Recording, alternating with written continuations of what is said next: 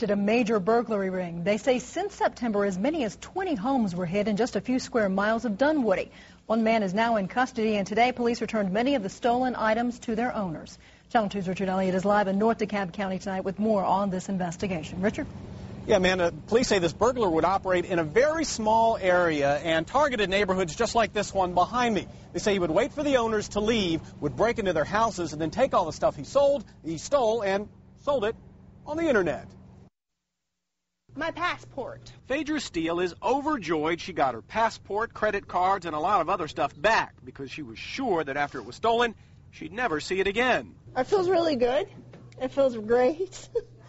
And some of the stuff I didn't realize that was gone. And she's not alone. DeKalb police say once they arrested this man, 29-year-old Damon Thompson, they busted up a burglary operation that may have hit 18 to 20 homes in the Dunwoody area. And he told me to come by the precinct house, that they believe they recovered most of my property, and they had recovered most of my property, stuff I never thought I'd see again. That's because police say they recovered hundreds of items and were able to track down most of the victims and give their stuff back.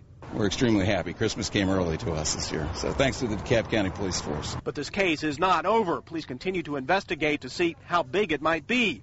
Victims, though, are just overjoyed to get their stuff back in time for the holidays. And today is Christmas for me. I'm the happiest person right now.